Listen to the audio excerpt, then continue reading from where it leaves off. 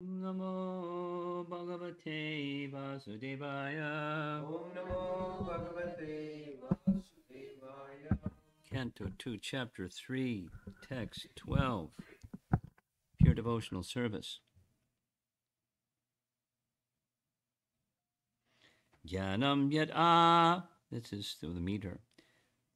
Jnanam yat pratinirvrita gunormi chakram. That's not the right meter. Jnanam yat apratinirvrita gunormi chakram.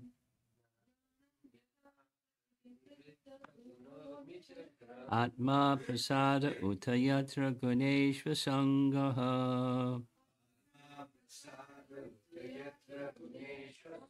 Kaivalya sammatapatastwata bhakti yogaham.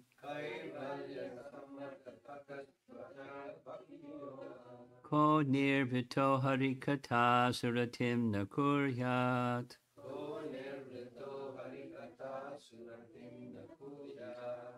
Jnanam yat pratinivritta gunormi chakram. Atma prasada utayatra guneshva sangaha.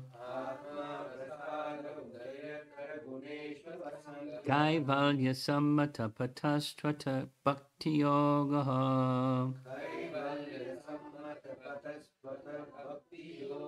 Ko nirvito harikata suratim nakuryat.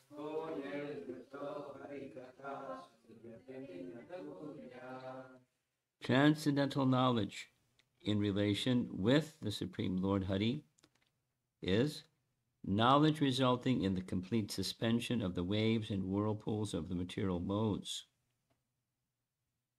Such knowledge is self-satisfying due to its being free from material attachment, and being transcendental, it is approved by authorities who could fail to be attracted. Well, we'll find out who's going to be unattracted. It's coming up. Purport by Srila Prabhupada. According to Bhagavad Gita 10.9, the characteristics of pure devotees are wonderful. The complete functional activities of a pure devotee are always engaged in the service of the Lord, and thus the pure devotees exchange feelings of ecstasy between themselves and relish transcendental bliss. This transcendental bliss is experienced even in the stage of devotional practice. Sadhana avastha. If properly undertaken under the guidance of a bona fide spiritual master, and in the mature stage, the developed transcendental feelings culminate in realization of the particular relationship with the Lord by which a living entity is originally constituted. Parentheses. Up to the relationship of conjugal love with the Lord, which is estimated to be the highest transcendental bliss. Close parentheses. Thus, Bhakti Yoga, being the only means of God realization, is called Kaivalya. Kaivalya is in this verse. Kaivalya Samatha. Kaivalya. Well, here it's word for word is transcendental. Another meaning is absolute or nothing else but. Kaivalya. Kaivalya. The only means of realization of God is called Kaivalya. Srila Jiva Goswami quotes the Vedic version. Eko Narayano Devaha Paravaranam Param Aste Kaivalya Sangitaha. In this connection, and establishes that Narayana, the personality Godhead, is known as Kaivalya, and the means which establishes one's approach to the Lord is called Kaivalya Pantha, or the only means of attainment of Godhead. This Kaivalya Pantha begins from Shravana, or hearing those topics that relate to the personality Godhead, and the natural consequence of hearing such Harikatha is attainment of transcendental knowledge, which causes detachment from all mundane topics for which a devotee has no taste at all. For a devotee, all mundane activities, social and political, become unattractive, and in the mature state, such a devotee becomes uninterested even in his own body. What to speak of bodily relatives? In such a state of affairs, one is not agitated by the waves of the material modes. There are different modes of material nature in all mundane functions in which a common man is very much interested, or in which he takes part, become unattractive for the devotee. This state of affairs is described herein as prati nivritta gunormi. Prati nivritta gunormi. Prati nivritta.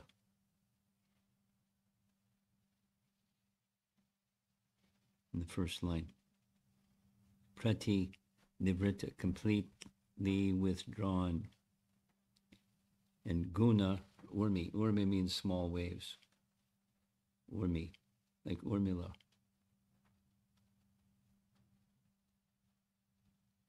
The waves of the material modes, gunormi, and prati nivritta, completely withdrawn.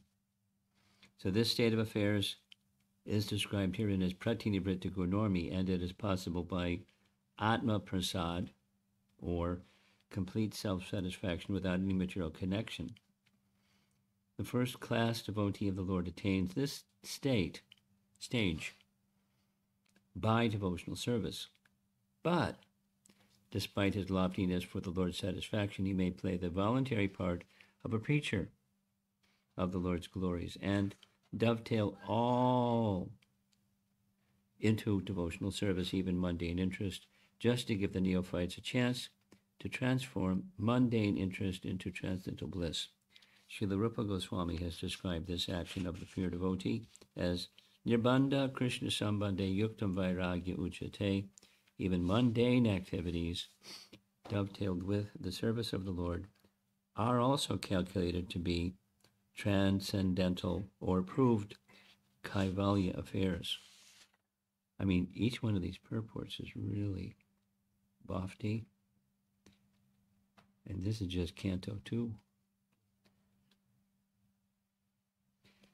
Prabhupada's giving the real deal.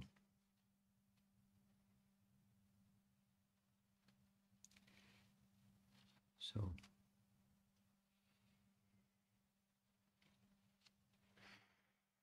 for starters, the phrase at the very beginning of the Sanskrit of this verse is Jnanam. So there's different concepts and different ways of trying to acquire the means and the object of the means to attain knowledge, transcendental knowledge. So there's mundane knowledge, of course, and then there's transcendental knowledge, of course. And there's approaches to try to attain transcendental knowledge. And without, eliminating ones that are not meant, because this chapter is about devotional service. It's the knowledge that comes from devotional service. What's the distinction? Well, one distinction is knowledge that's without devotional service. It gives a glimpse of that which is eternal. And one who has a glimpse, or abhas, or shadow, or reflection, or all these different terms. It leads to detachment. Jnana Vairagya. It's a couplet within Vedic text, common. Jnana Vairagya. It's incomplete. That jnana is incomplete. Why? Because it's not resting on something substantial. What does resting on something substantial mean? The knowledge of the living entity being, quote, spirit, as opposed to matter, or the covering of the soul, is incomplete, because we're not just spirit, we're part of something that's much bigger. The spark is part of something much bigger. The drop of seawater is part of something much bigger. The individual soul is part of something much bigger. And without understanding that which it is part of, then it's incomplete. It's not resting on something substantial. Substantial has different implications. One of them is sat. But so sat, this soul is eternal. That's true. But how long will that rest? Understanding oneself to be sat. Especially when one is in a material body or in the material atmosphere where the modes of nature are ruling. The living entity is ruled. We're not ruling. We're ruled by Prakriti. And Prakriti means modes of nature. So if one is in the material field, and even if the mode of goodness is prominent within that individual, which is rare, but it's certainly possible to come to that stage, there's always the mixing of the modes and competition for of the mode for supremacy, and sometimes mode of passion predominates, sometimes the mode of ignorance predominates, even for a mode of goodness person. As long as we're in the material atmosphere, the position of Atma Tattva or Brahma Gyan is limited, because it's not resting on something substantial. The reality is we are spirit soul, but what's that reality connected to? It's part of something much bigger. So without it, this is going the first three chapters to understand the Supreme, form a conception of the Supreme in relation to matter, seeing God within nature. Pantheism. See God within nature. He God's within nature, and see God within nature. And then the universal form. The form of nature, the form that God manifests, and see the form that God manifests as his universal form. Then chapter 2, leaving that behind and maturing to the stage of within the forms of this world, myself included, the body is the soul, the supreme soul, Paramatma. And there's a whole discussion on that process of Paramatma and Paramatma realization. And then chapter 3, which is this one, transitioning from Paramatma realization to seeing Bhagavan feature through the medium of devotional service. That's substantial. Why substantial? Because it's who we are. We're part of something much bigger, and that something much bigger is our very source, and all living entities are from that same source, and that same source is a person, Bhagavan. So with that Bhagavan realization, with the approach of Bhagavan through the medium of devotional service, the support is substantial because it's who we really are. The bigger picture is we're living entities, parts and parcel of that supreme living entity meant for his service. And one who takes shelter of that understanding, that's this kind of Gyan, that's transcendental knowledge that has a foundation and support. Foundation and support in Bhagavan conception, and where our existence is service to the Supreme. before coming to Connecticut this past weekend, I was with a group of devotees. We were in central New Jersey, in Edison, New Jersey. So we have the nice temple. And we had a japa retreat. And one of the co-presenters was Shamasundar Prabhu from Texas. And he made a gift to give to everybody. A pink one and a white one or something like that. And it says, I belong to Krishna. To remind ourselves, I belong to Krishna. The soul, the body, etc., whatever, your thoughts, the mind, the subtle body, gross body, and the soul belongs to Krishna. We're Krishna's.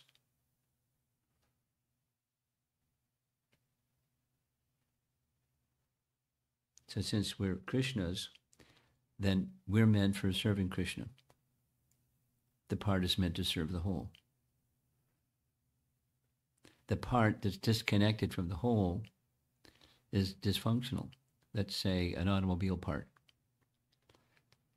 It's useful if you need a alternator or generator or brake pedal or something, spark plug, but just on its own doesn't do anything. To disconnect the part from the whole, it's not functional. Connect the part to the whole, zoom, zoom, zoom. It's very functional.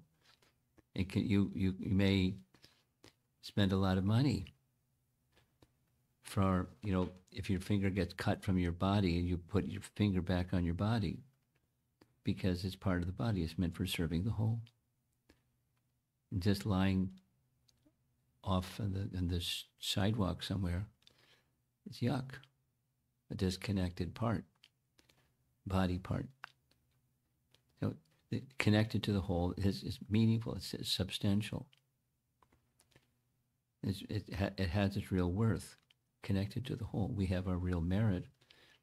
And bhakti is to live one's life that way.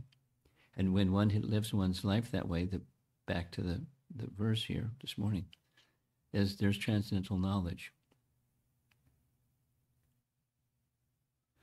Vasudeve Bhagavati, you know the verse? Bhakti Yoga Prayojataha Janiyati Ashu Vairagyam Jnanam Cha Yadahaitukam. Canto 1, Chapter 2. There's this description that through Vasudeve Bhagavati Bhakti Yoga, what Bhakti Yoga is performed in relation to Vasudeva, that's Krishna. Vasudeve Bhagavati Bhakti Yoga Prayojataha. When you engage in Bhakti Yoga unto Vasudeva, two things happen. It's the same as this verse. The two things that happen is causelessly, ahaituki. Hetu means cause, and ahetu means no cause. Causelessly, two things. Knowledge and detachment, jnana and vairagya, arise. What this verse is saying. So, transcendental knowledge in relation with the Supreme Lord Hari is knowledge resulting in the complete suspension of the waves and whirlpools of the material modes. So it's a byproduct of bhakti that the influence of the material modes subsides. It's a principle of any of the yoga practices. I've grown to like the initial verses of Patanjali Yoga Sutras. And one of those verses in Patanjali Yoga Sutras, he gives a definition of what is yoga. Nice, very simple.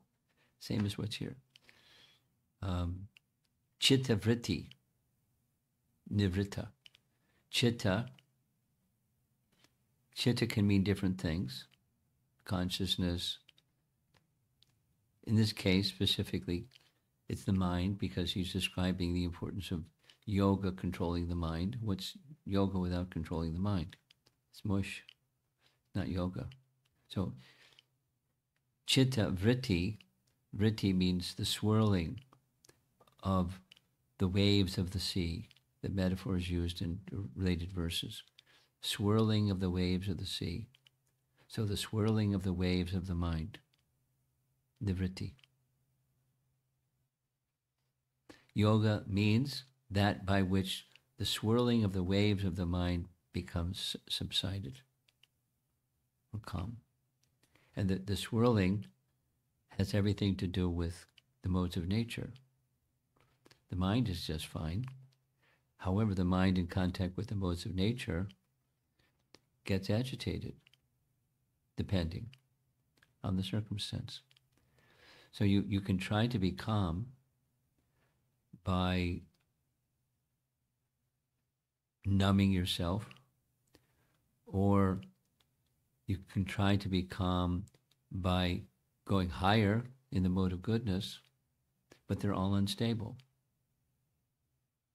And the waves resume. And one of the teachings of Patanjali in that sutra is the purpose of that diminishing or nivritti, diminishing the chitta vritti, the swirlings of the mind, the waves of the mind, is to be able to look deep within the sea and perceive the self. So the self is not perceivable when the mind is in a turbulent state. It's common sense. When the sea is very calm, you can look deep within the water and see something at the bottom. And when it's swirling, you can't. So how do you get the mind calm? That's yoga. By definition, yoga is that which calms the mind. And then one can perceive the self. So the goal is self-perception. And then there's different yoga systems. This verse is describing the Bhakti Yoga system, where the modes of nature, the swirling feature, subside. Complete suspension. Guru Urmi Chakram. Chakra means wheel, or the churning of the waves of the material modes. Prati Nivritta. Prati Nivritta. Nivritta, we know, means stop. Prati means almost completely. Prati Nivritta. Or suspend. Now, that can be temporary. Suspend can be temporary. Then you turn the switch on, and again, it's turbulent. But by continuous bhakti, why continuous? Because it's the nature of the soul. It's who we are. We're part of the Supreme, and we just continue being consciously part of the Supreme, using whatever endowments have been given to us by the Supreme. You have the mind and the intelligence and the body and words and resources connected to the body and our mind and our words. And we,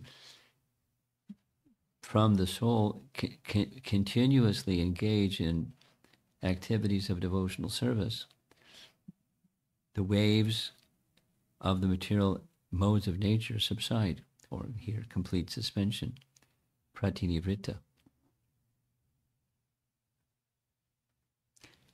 That's the byproduct of transcendental knowledge.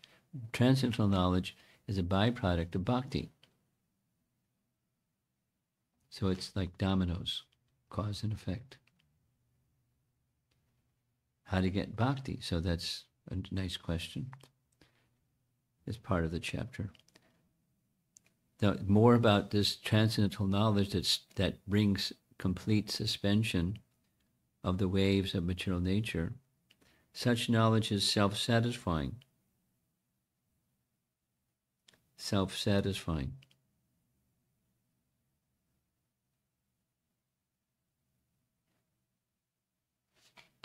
Atma prasada. Atma prasada is the first word in the second line. Atma prasada. We know what prasadam is. And then there's Atma prasada. So it's nourishment of the Atma, or self-satisfied. It's the same concept as Bhagavad Gita or teaching. When there's self-satisfaction, one isn't in the position of feeling, I want, because I'm self-satisfied. Would you like some more puris? You like some more halava? You like some more sabji? You like some more? I'm satisfied, thank you. When the self is satisfied, there's not some want of something you don't have. Supposing you don't have more halava, more puris, more sabji, it's okay. It's okay.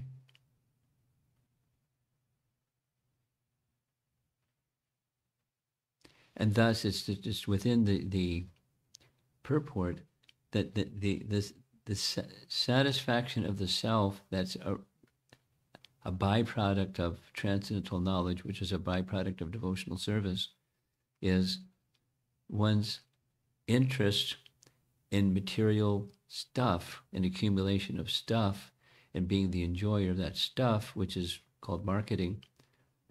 It's not so important. You know, the spiritual life is not really good for gross national product because you have to have consumerism. Because if people don't consume, then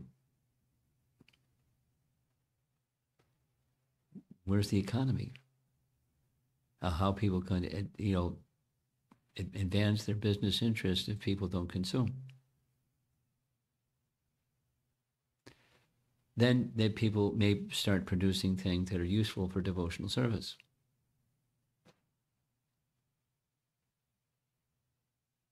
Art, music, that's not just for stimulating the senses, or architecture, or et cetera, like the question yesterday about household life. Things that are needed for household life. So furniture and stuff. But in relation to that which is pleasing to Krishna, that's this desirelessness that we heard about yesterday. Not having a desire separate from Krishna's interest, but having the interest of Krishna and the satisfaction of Krishna, one's own interest. That's desirelessness. That's good marketing for spiritual well-being.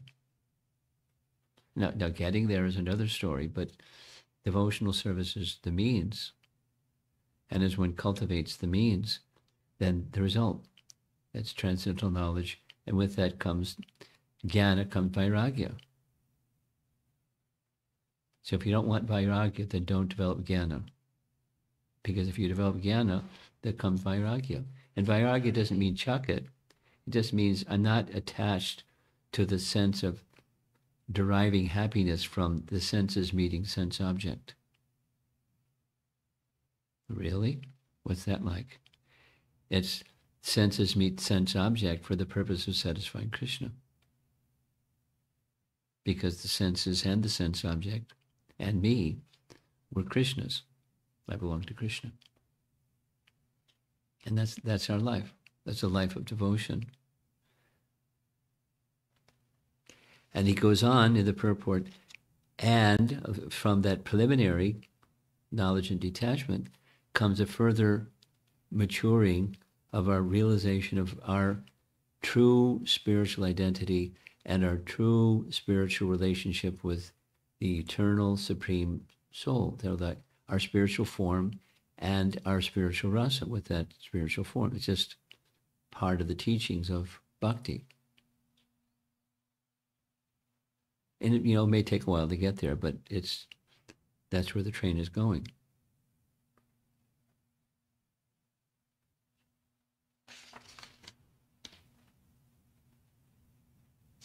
Then come these terms kaivalya, and Prabhupada has woven a few different applications or definitions of the term kaivalya. We'll do it again. The word for word, kaivalya in the word for word is transcendental. In the purport, kaivalya is the only means to achieve God realization, or they're using interchangeably bhakti yoga with kaivalya.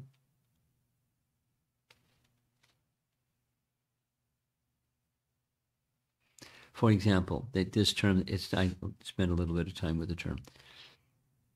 Shankaracharya's teaching was characterized by history as Kevala Advaita.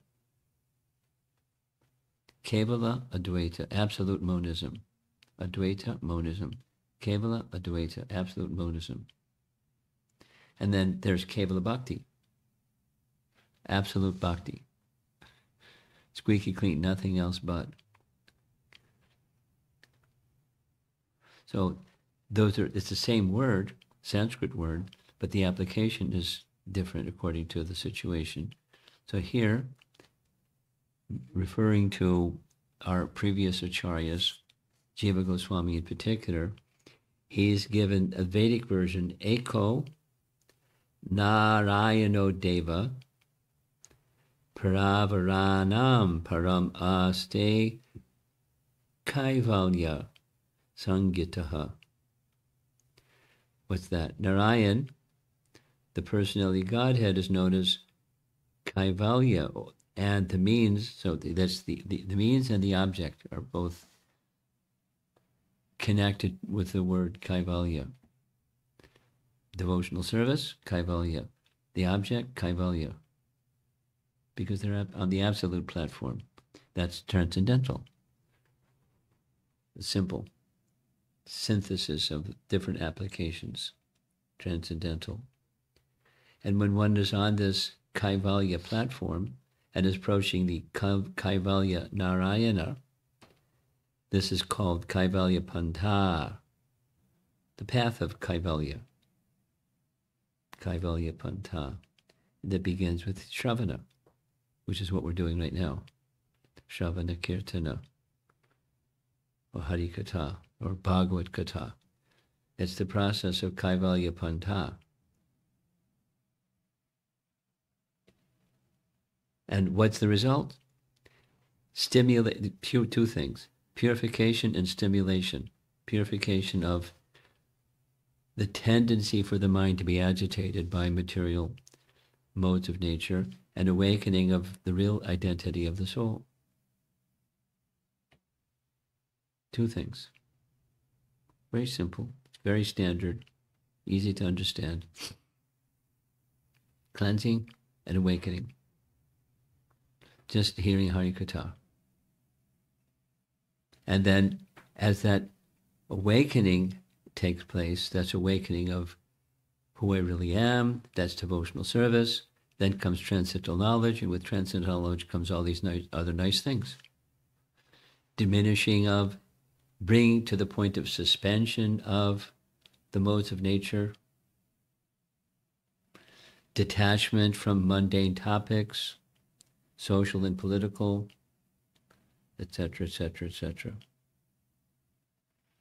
And he calls this almost done with the purport, Prati Nivritta Gunormi. Same. Gunormi. The urmi, the waves of the gunas. Gunormi. Prati Nivritta, almost completely suspended, finished. And when that happens, there's a satisfaction, or Atma Prasad. So one isn't going to have, we may be hankering for satisfaction. They have songs about it. Pardon me. You know, I grew up during a generation where rock music was very popular. One of the popular Rolling Stones songs is "Can't Get No Satisfaction." Can't get no satisfaction. It's honest. Can't get no satisfaction. Can you get satisfaction? Yeah. Pratini Vritta Gurnormi. Hear Hari Katha. No. Gotta hear rock music.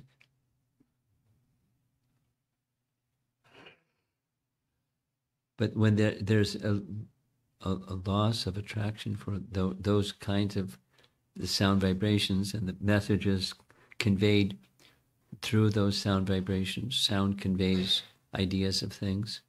Hearing the sound of transcendence brings transcendence, realization of transcendence. And, turn the light on, the darkness is dispelled.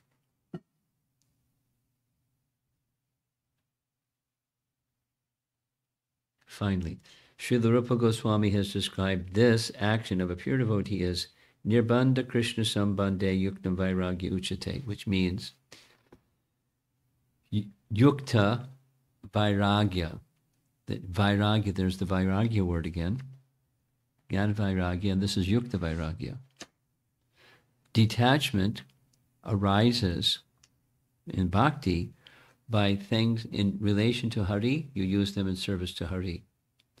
So there's a nice mechanical thing, a nice camera, and sound system and microphone and nice house and heating because it's cold outside. And so using things that are of this world in service to the Supreme, not just so I'm more comfortable or I can do more stuff, but in the consciousness, purposefully trying to satisfy the Supreme Lord. Then the waves and the whirlpools can subside. And then one can see the self and all these other nice things that come from bhakti, the transcendental knowledge that dispels the disturbing elements of material existence, even we're in the material atmosphere. That's this Yukta Vairagya as opposed to Jnana Vairagya, speculative knowledge that doesn't have a substantial support. Bhagavatam is so nice. So nice. The whole world should have the Srimad Bhagavatam. At least some people. And then those some people can live it and model it. And that's nice too. So let's see if there's some discussion.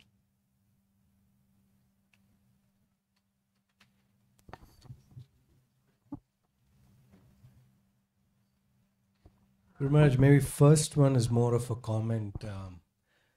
This topic of Jnanam and Bhakti, like growing up in India, I remember the prevalent view or worldview that was being propagated in those days, and perhaps even now, is bhakti is for sentimentalists, right? And it's for people who are less intelligent, they weak-minded and so on and so forth. And I always used to wonder, that didn't make a lot of sense because it seemed so natural when, visiting temples or deity worship or just kirtans and so on. But when I came across Srila Prabhupada's books, this understanding of the principle of love has to be superior to principle of knowledge became very apparent and very clear. Nice way to express it too. And so, but I can still see, perhaps me and others who were, I don't want to say necessarily brainwashed. It wasn't, I don't want to judge that it was active brainwashing or anything like that, but those impressions are still difficult to give up, right? And focus like on this verse or the Vasudeva Bhagavati verse that you quoted. It's challenging to focus on bhakti instead of trying to bring our intellect to understand God, versus seeking God through loving devotional service. It's hard still for most of us. So do you have any advice on where we might start to give up some of that baggage? Could you say that phrase again? Love is stronger than knowledge, or something like that. The principle of love has to be strong, superior to principle of knowledge. Okay. Because one who is in knowledge has love, and one who doesn't have love doesn't have knowledge. Something's missing. Knowledge without love is not what real knowledge is. So, love must be superior to knowledge. Nice.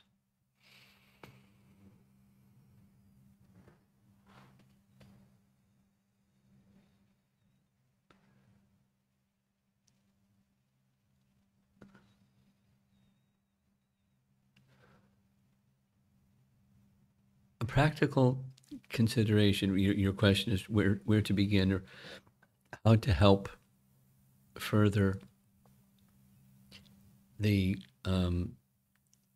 elimination of that concept or judgment. The judgment can go both ways. The judgment by the intellectuals poo-pooing those who are practitioners of bhakti, or those who are practicing bhakti poo-pooing those who are practitioners of cultivation of knowledge.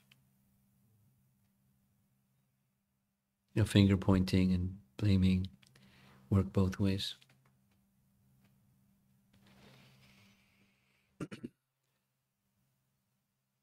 On a practical level, having literature and or the association of those who are very knowledgeable devotees may be the best medicine. I know that that's how it is. I didn't grow up in India when you did. I certainly heard the poo-poo about, bhakti is for sentimentalists and people just weak-minded. And because we, the Brahmanas, we study Vedanta, we study the Upanishads, and we chant the mantras, and we have strong intellect. And those silly people over there, it's kind of like the discussion with Prakashananda Saraswati and Chaitanya Mahaprabhu. You're just, you're behaving like a sentimentalist, but you're a sannyasi. And sannyasis do this, they don't do that. So why are you doing that? Thinking, we're superior. So why are you doing the inferior when you're supposed to be doing the superior? You're Brahmana sannyasi. Don't do these sentimental things. That's down there instead of up here. The devotion itself is persuasive. The knowledge, something that worked both for Prakashananda Saraswati and Sarvabhauma Bhattacharya, who are like super scholars, was simplicity, humility, and the display of knowledge. That's a superior knowledge. Sarvabhauma Bhattacharya, hearing from Chaitanya Mahaprabhu, I've never heard this description of Vedanta Sutra like this. This is amazing.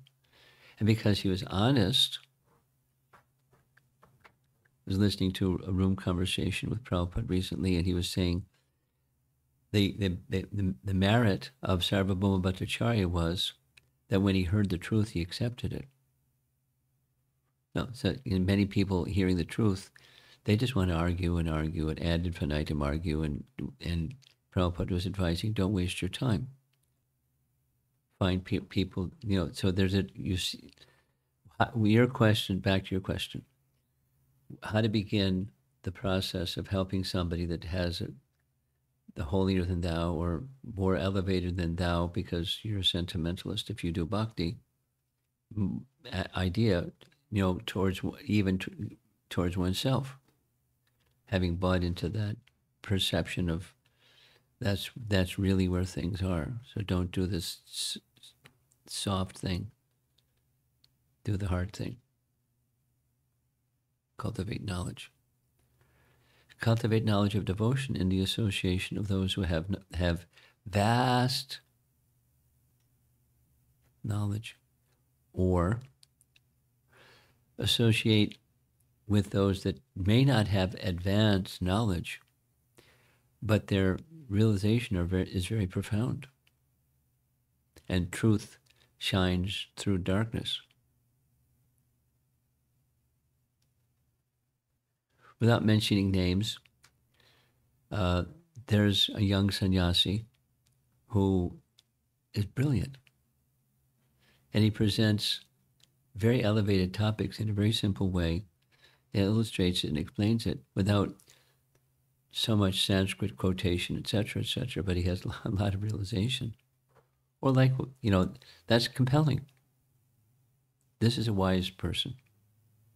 Young, not vastly learned in terms of Sanskrit texts and quoting Sanskrit texts and, Shastra to support any statement.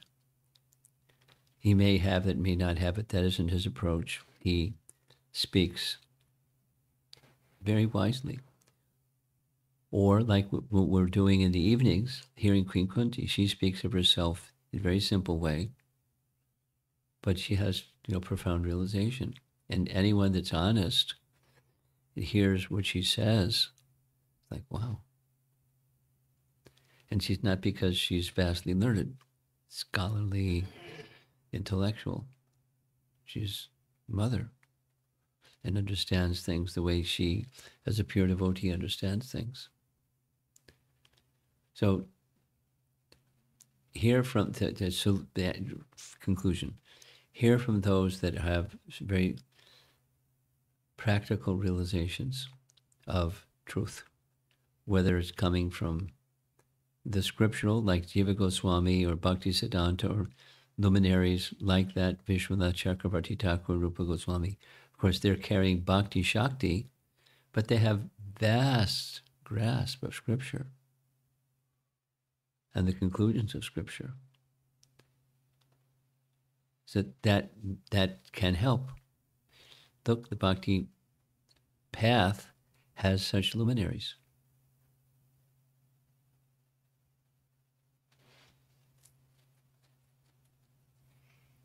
I'm not leaving myself in the dark by following behind such luminaries. And then gradually, as the light goes on, then I can see that's the best path. And the others, something's missing. Next. Yeah, my second question is related to this trend that we are seeing today regarding artificial intelligence. There's so many trends today. People are talking about, it could open up a lot of opportunities, or it could also be even an existential threat to humanity and all that.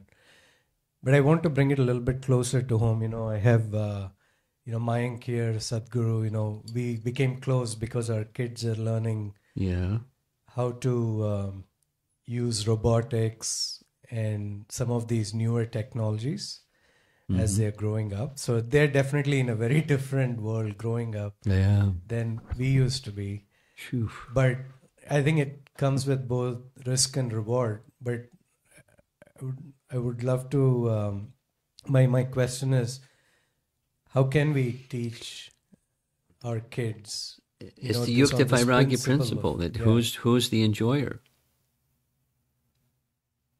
The intellect and the mind can be, activated like anything and get wired into a new, virtual reality, and that's reality. But where's the train going? What's the purpose? So it starts on the bhakti principle, and then it's yukta vairagya. Then it's vairagya yukta, not just vairagya, not just yukta. Learning something, and you got a whole other reality going on, or the whole other set of values going on, where there isn't a foundation.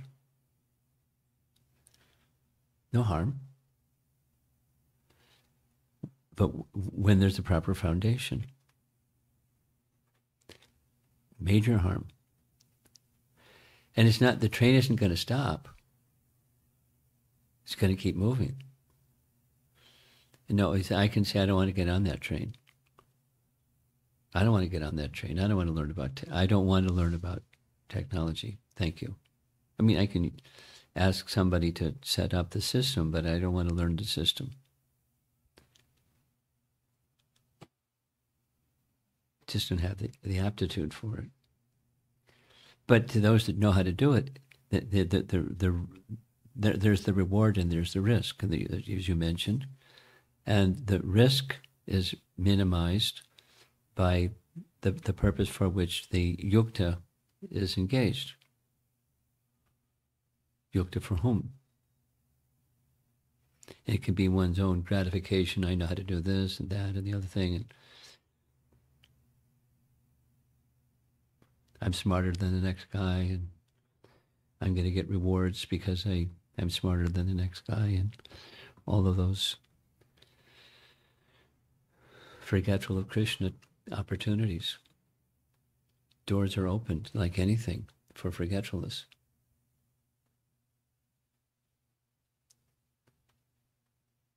It's the principle of making choices based upon what?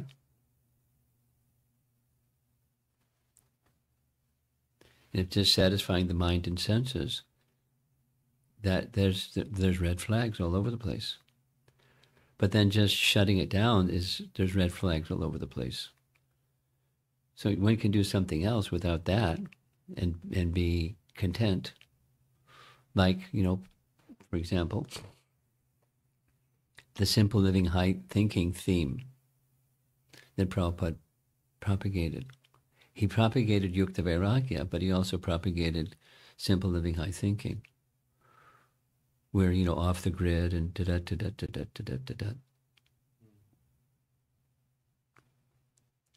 I mean, here's, for example, there's two places that I know of that are off the grid, literally. One is New Vrajadam, and the other is Echo Village in Bombay, the Chowpatty project, and Shivaram Maharaj's project in Hungary. As far as I know, they don't have electricity. If you don't have electricity, you don't have Wi-Fi, you don't have lots of stuff. So I don't know what they do, because Shivaram Maharaj has internet connection. And he uses, technology to produce his books and technology, et cetera, et cetera. So I don't know how they fit the two together. Maybe they do that in Budapest and they don't do that at the farm. I don't know how they do it. Never been there. But there's merit. And he, speaks a lot about Varnashram and the simple living and, et cetera. And yet he's using technology. So he can move, as Prabhupada could do, easily between the two worlds and be comfortable in both worlds and not feel uncomfortable in either of them.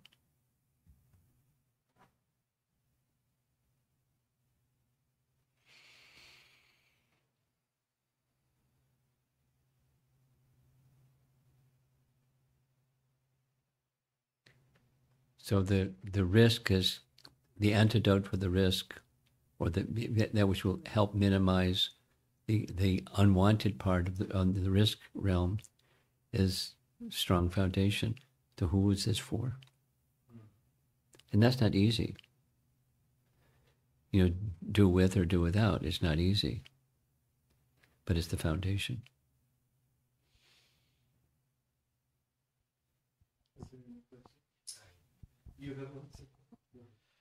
Yeah, this is like a common one. We discussed about how to reach God, how to get thinking God without the swirls. But nowadays, whenever we think about, even though we do yoga and then we concentrate on meditation, always the swirl comes in. Always what? The swirl comes in. We're not able to concentrate clearly on the God. The swirling. The swirl Okay, of the okay. waves. Chittavritti. Yeah, so how to, even though we meditate, we do yoga, concentrate more, still the swirls are coming and we're not clear. Our things. Well, two things. I'll offer two things. this young man over here was very kind, and he helped me create a presentation on mysteries of sound. And by the way, I wanted to mention to you, I've made that presentation maybe 50 times. Different audiences. I mean, the structure of it came from Banu Swami, but he filled in a bunch, and it's really nice. So one answer to your question is sound. Sound meditation is many, many, many times more effective than without sound. And there's different sounds, and it can be the Buddhist sound of a gong.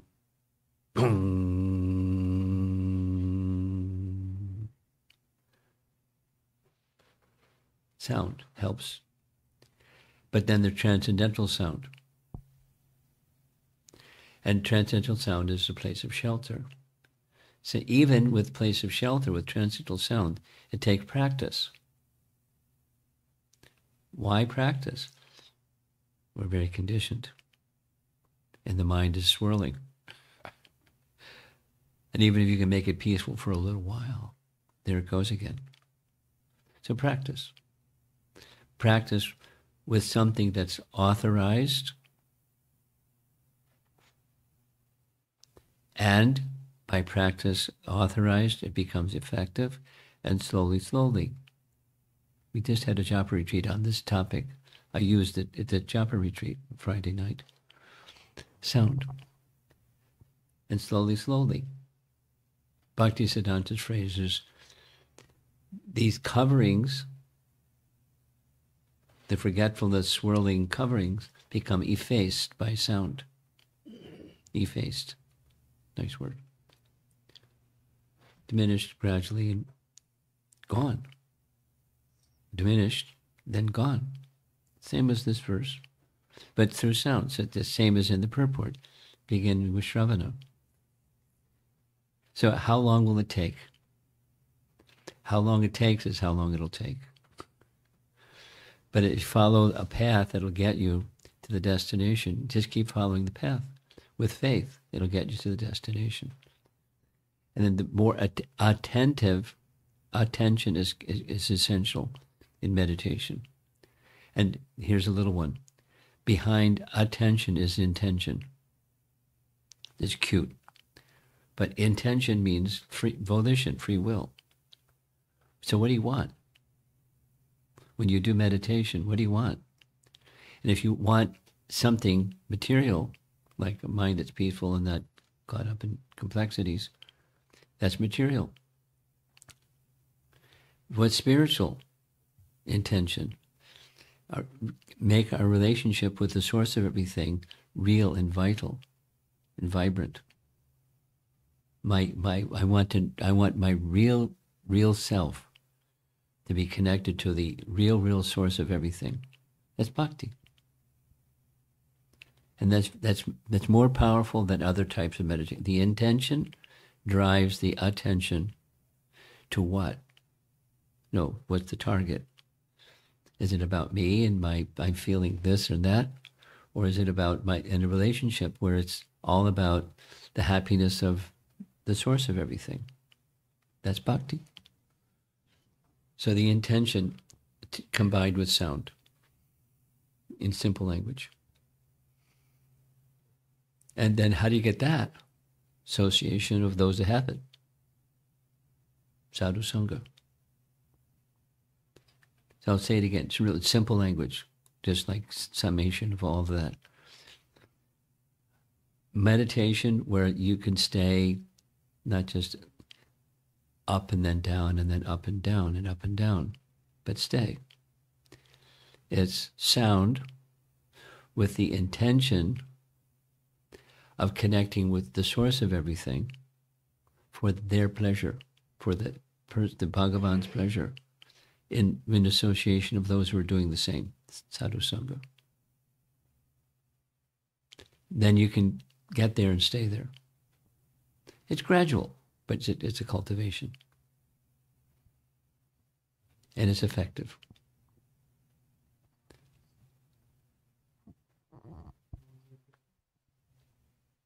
There's a couple questions online. Okay, and then we're going to end.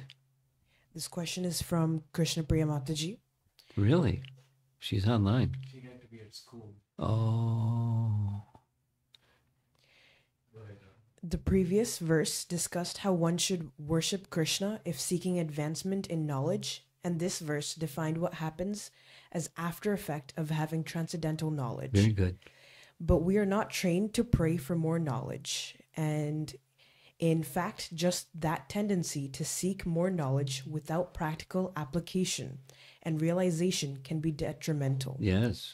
How do we teach students to go beyond as seekers of knowledge? But by similar question to your husband's question, when the risk reward.